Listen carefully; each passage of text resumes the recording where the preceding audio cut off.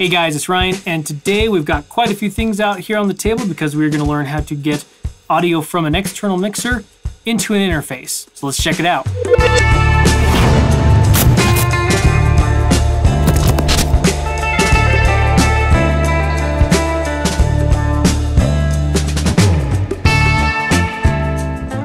Before we get started, I'd just like to say, if you like our content here, go ahead and subscribe and get that bell on. You'll be notified on when we release new videos. We try to focus around a lot of this production stuff, but then we also like to do some tech videos as well. I got a really old iMac over here that's going to be juicy to get into, so subscribe so you'll be able to see when we crack that baby open. All right, so as usual, we've got quite a few things laid out here on the table. We've got a small format analog mixer. We've got an ATEM Mini Pro from Blackmagic. We've got an iPad as a music source. We've got a few different interfaces here that we're gonna go over in just a few minutes. And these are all ways that let's say you had a podcast, or you wanted to do a stream, or you want to stream your podcast, or you wanted to just record whatever's coming out of your mixer into a D.A.W or something like that. This is how you're gonna do it. So let's look at each of these items. We've done tons on the ATEM Mini Pro. I've done a couple of different videos about the audio on the ATEM Mini Pro, so go ahead and go back and watch that if you are interested. So let's go to our little analog mixer here. This is a Yamaha MG102C, and it's a basic like little utility mixer. We call it that because it gives you some inputs and some outputs so you can get multiple signals in and send it to a couple different places. It really has everything you need. It has XLR inputs for microphones. It's got plenty of line inputs. It's got, along with line inputs on these two channels, it also has RCA inputs if you want to run something RCA. It also has a separate 2-track input if you feel so inclined, plus a second stereo output that mirrors your regular stereo output here. So that's basically this little mixer in a nutshell. So now that we have the mixer out of the way, let's look at these audio interfaces over here. And I have 3 of them because all 3 of them are quite different in what they do and the feature sets that they offer. But let's talk for a second on what we are expecting to get out of our little mixer here. And in an ideal situation, what we want is a stereo output, because most things, everything sounds better in at least stereo. So having said that, and that being our ideal situation, we want to make sure we have an interface that will work properly in getting that stereo input into our computer. So I have 2 kind of small, 2 in, 2 out devices here. One is newer and one is old. And they're both very similar. They're kind of like, throw it in your backpack and go kind of thing. The one on the right here is from Focusrite, and this is the Scarlett Solo. You've probably seen a lot of these little boxes around. They have quite a range, depending on how many inputs you need.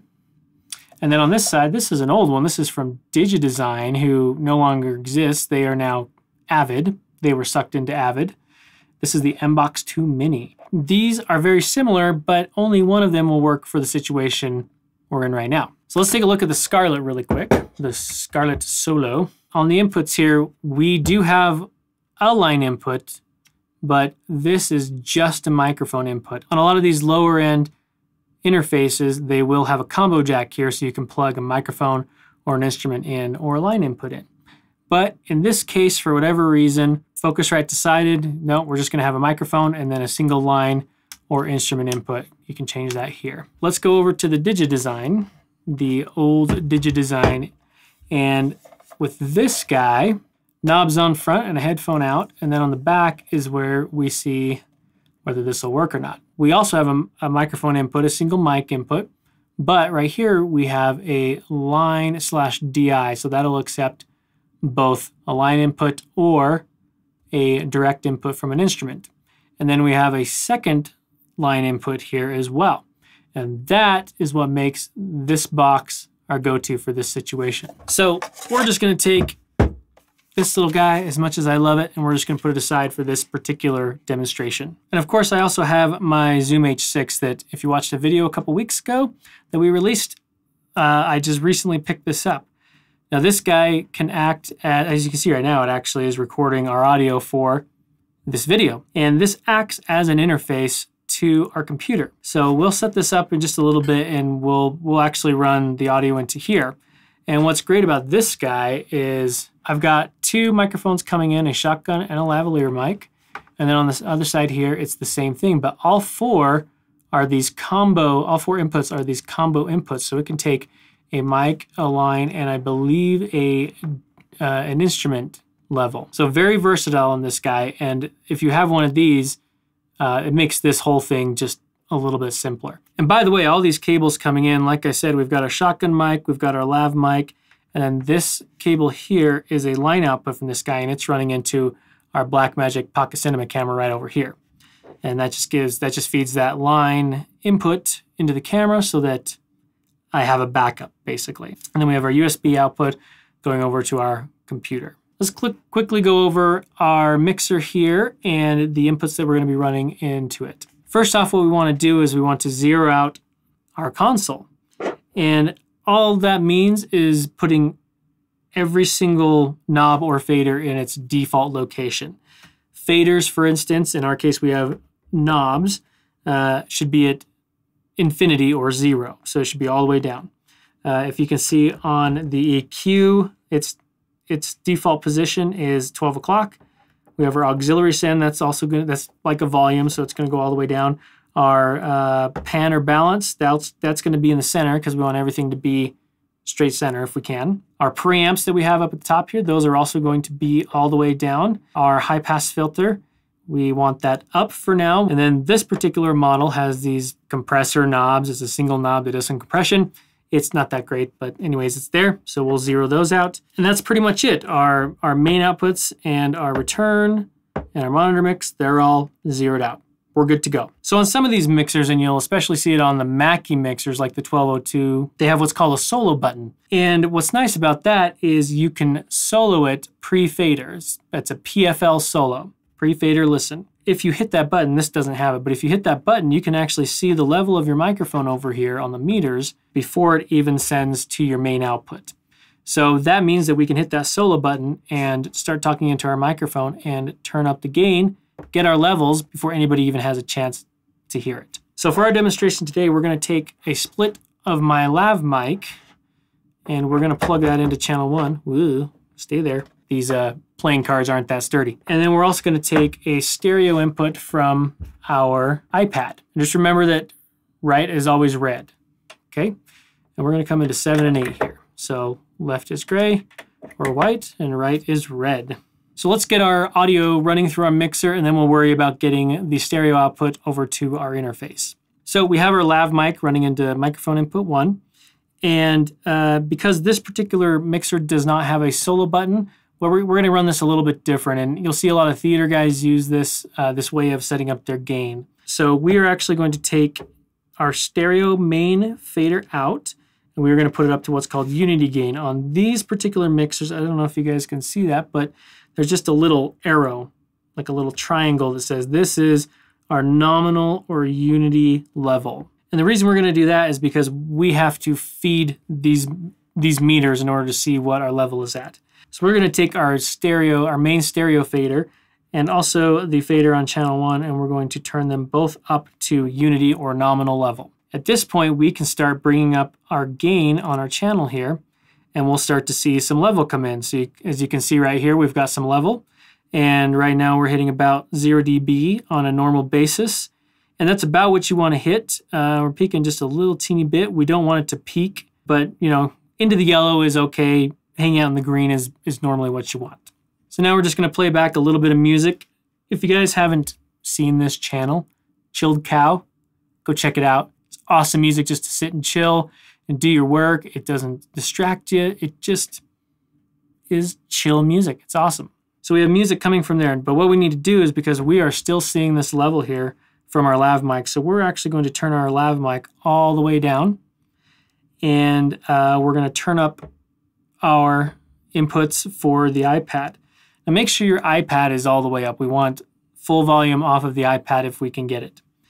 And then at this point, because it's not a preamp, we're not turning up any preamp, we're just turning up the level coming into the mixer. So that means we just jump to the fader and we start turning it up. We'll start seeing some level here. There we go. And we're hitting about that, yeah, about right there. So it's getting in the yellow, but that's fine. That is perfectly reasonable for what we need. And then we can also bring up our lav mic again. Hey, hey, check, check, 1, 2. Now we've got both going, and I bet it sounds awful. I bet the music is just overpowering the microphone because we've got both going at a nominal level. So now let's talk about how we're going to get the audio out of this. We've got a decent mix going on. We'll bring the music down just a teeny bit so it's in the background. And we are going to plug this guy into our interface here. Now, yes, obviously this isn't plugged into the computer. We're just going to use this as kind of a dummy box right now to demonstrate how we'd run it into an interface with 2 line level inputs. And the cables you'll need for that is these guys. There's 2 cables here, and they are what we call TRS cables, or tip ring sleeve. And if you look at something like this, which is it's similar to the one coming out of our iPad right now, it has a tip ring sleeve as well, but this is what's called an unbalanced cable. So tip ring sleeve in this instance represents left, right, and ground. On these cables, it represents hot, cold, and ground. This is an unbalanced connection. This is a balanced connection, these big guys here. The reason why we want to use balanced instead of unbalanced, well, unbalanced runs at a level of -10, and balanced runs at +4. So it's a stronger signal, and you can run it for longer lengths. So for instance, with this unbalanced cable, 30 feet is your max on this, and you start getting signal degradation. On these guys, you're running 300 feet without any signal degradation. So you want to go with balanced cables if you can. Because these both look the same, I'm going to plug in one at a time to make sure that we've got left going into channel 1 and right going into channel 2.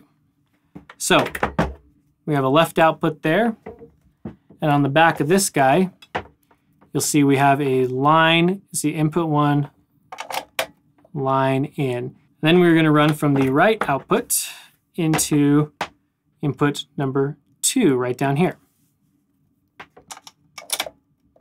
And that is that. Now we are connected to our interface. It's very simple. Some of these boxes, like for instance, this Scarlett has a switch that you need to make sure is selected to line level. That'll make sure that the proper level is getting into your interface. And that really is pretty much it. That's how you get it into your interface. And what we're going to do now is we will take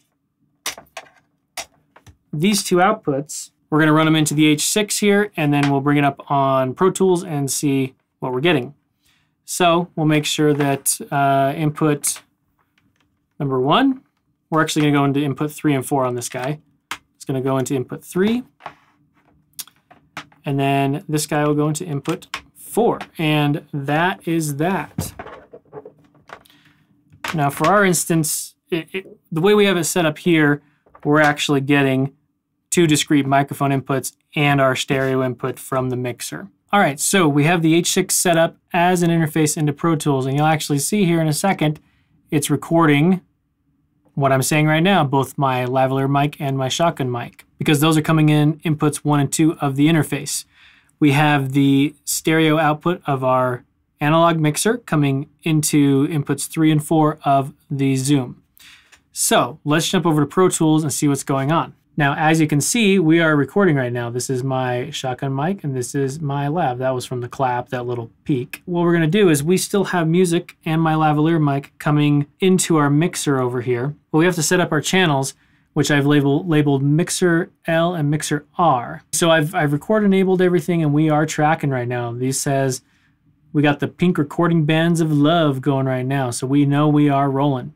But in order to get a true stereo image on this, we need to do really one thing. After we've set our inputs, as you can see over here, we've got input 3, 4, 5, and 6, which is 3, 4, 5, and 6. 1 and 2 is actually the capsule that usually goes on top of this guy. We're going to jump in here, and we need to change one thing, which is on the mixer left channel, we want to take our pan and move it all the way to the left. And our mixer right channel, we're going to move it all the way to the right. So now that we have our left and right pan set, what we want to do is we are currently sending level out of this guy. This has our music going right now, and it has my lavalier mic going. So, but what we did do beforehand is we set our levels here to 0. And we're just going to start cranking these up and seeing what kind of level we're going to get going into Pro Tools. And that's actually a pretty good level right about there when it starts to get into the light green. So we're going to match that on both of these guys. Whoop, too much. Let's bring this in. Yeah, somewhere around there. Yep. Okay. All right, so that gives us input into Pro Tools, and it's really the same with any other D.A.W that you want to use, whether it be Pro Tools, Logic, Ableton, Audacity, Adobe Audition, Studio One, Sonar, whatever you want.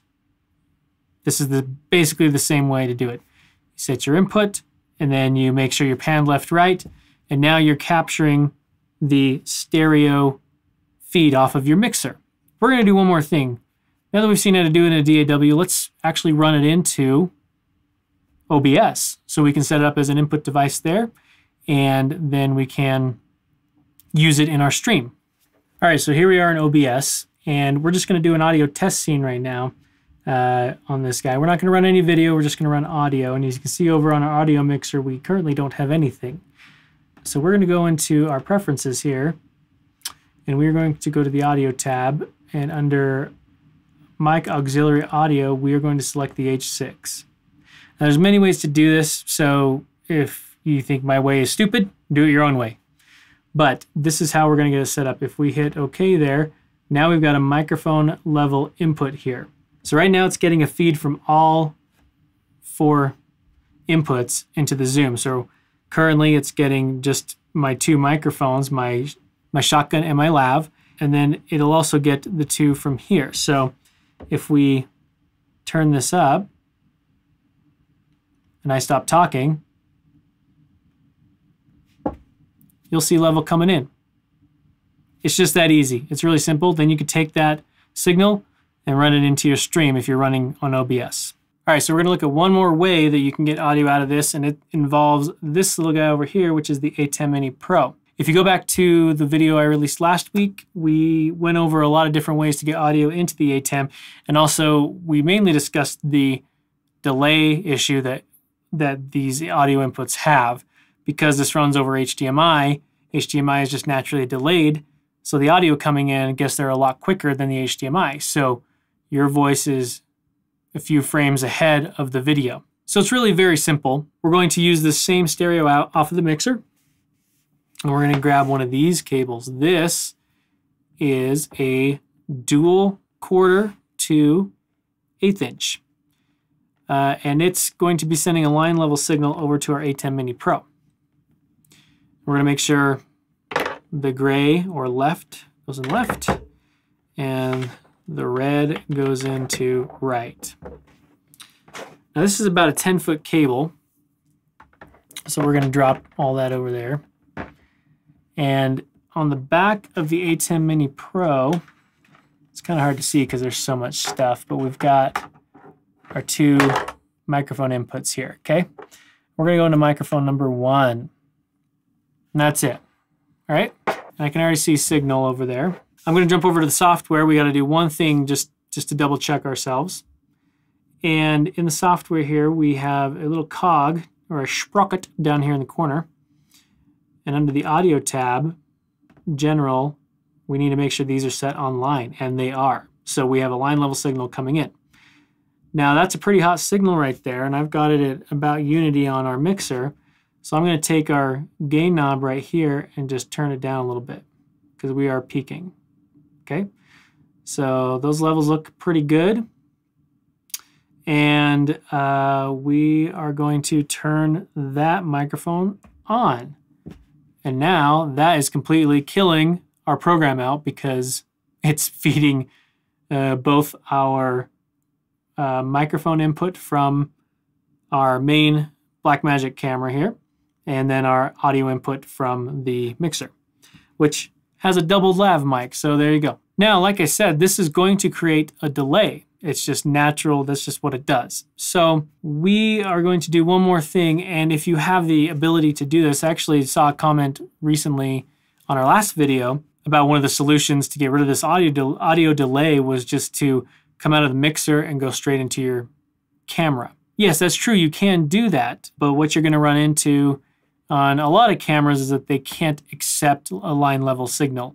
Now, this Pocket Cinema camera, the old school one, it does. You can switch between mic and line level. So if we plug into this camera right here, I'm looking at you. If we plug into that camera, it will accept the line level signal, and then your audio and video will be in sync. There will be other cameras like DSLRs that's just not an option, and you're going to get some noise on it. So what I would suggest probably doing in that case is getting a delay box that you would put in line between the stereo output here and the input of the ATEM Mini.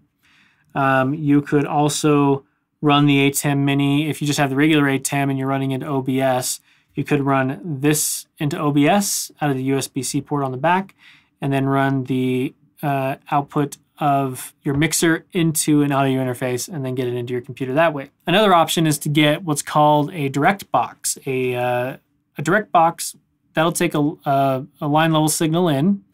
They use it a lot for instruments, but there are specific ones out there that will take a line level in and spit out mic level. It also has something like a ground loop. I'll put a picture of one right here that I really like, and I'll link it down below. They're not cheap. They run about $100 to $150 for a decent one, but that'll take care of a lot of the problems.